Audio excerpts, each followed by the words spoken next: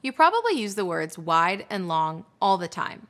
You might use wide to describe the size of something from side to side, like a wide river, but a river can also travel great distances, so you might call it long as well. Wait, before you stop the video, I promise you didn't accidentally click in the wrong course.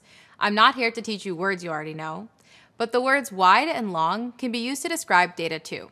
So I am here to help you understand wide data and long data. So far, you've dealt with data arranged mostly in a wide format. With wide data, every data subject has a single row with multiple columns to hold the values of various attributes of the subject. Here's some wide data in a spreadsheet. You might remember we discussed this data about the population of Latin and Caribbean countries earlier. For this data set, each row provides all of the population information about one country. Each column shows the population for a different year. Wide data lets you easily identify and quickly compare different columns. In our example, the data is arranged alphabetically by country, so you can compare the annual populations of Antigua and Barbuda, Aruba, and the Bahamas by just checking out the values in each column. The wide data format also makes it easy to find and compare the country's populations at different periods of time.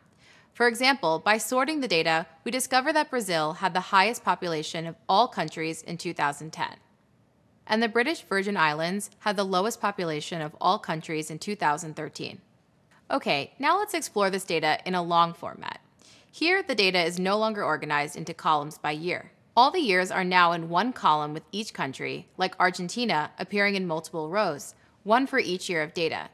This is how long data usually looks. Long data is data in which each row is one time point per subject, so each subject will have data in multiple rows. Our spreadsheet is formatted to show each year of population data. Here we see Antigua and Barbuda first. Long data is a great format for storing and organizing data when there's multiple variables for each subject at each time point that we want to observe. With this long data format, we can store and analyze all of this data using fewer columns. Plus, if we added a new variable, like the average age of a population, we'd only need one more column. If we'd use a wide data format instead, we would have needed 10 more columns, one for each year. The long data format keeps everything nice and compact. If you're wondering which format you should use, the simple answer is, it depends. Sometimes you'll have to transform wide data into a long data format, or other times vice versa. You'll probably work with both formats in your job, and you'll definitely revisit both formats again later in this program. That reminds me, earlier we defined data as a collection of facts. As you've discovered over the last few videos, that collection of facts can take on lots of different formats, structures, types, and more. Learning about all of the ways that data can be presented will be a big help to you throughout the data analysis process.